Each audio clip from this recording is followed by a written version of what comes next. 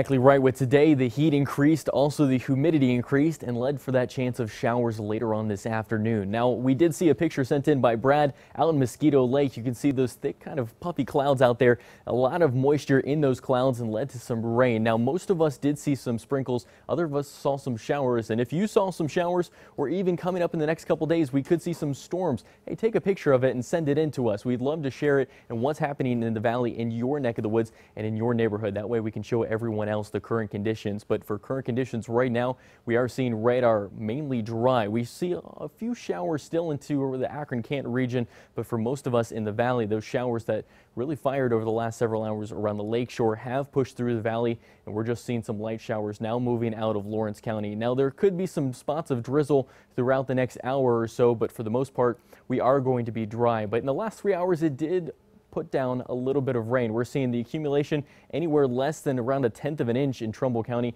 and really for Mahoning County and most of Mercer. But there's that one shower in the central part of Mercer County just putting anywhere from around 1/4 of an inch to 1/2 an inch of rain. So those showers that we talked about today back into the forecast again for tomorrow. That heat and humidity will continue, but for tonight, we're going to see the chance of showers decrease as that sun goes down.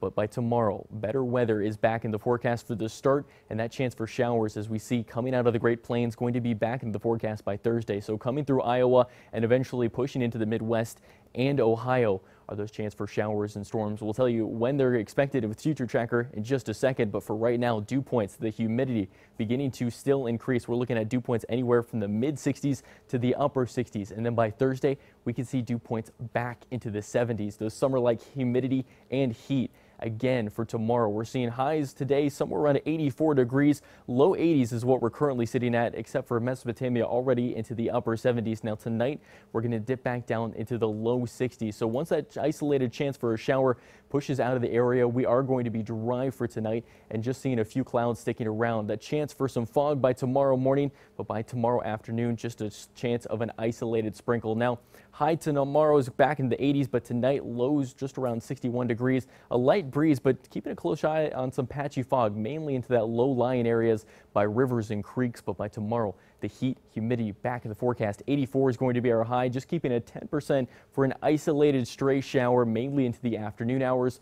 But that rain expected to be back in the forecast by Thursday, not Thursday morning. We're expecting to be dry with warmer temperatures by 10 a.m., just in the 70s. But the chance for showers, even some strong storms, back into the forecast for Thursday afternoon. And we expect just around 60% of those scattered thunderstorms heading into Friday. That chance for rain sticking around, highs only into the low 80s. And that's really where temperatures and highs are going to stay over the next 72 hours. We're seeing Saturday, even Sunday, beautiful weather and dry weather, but warmer weather. And then Monday, heading into next Monday with the day of the eclipse, we actually have to forecast 5 degrees below average because that sunlight not going to be there.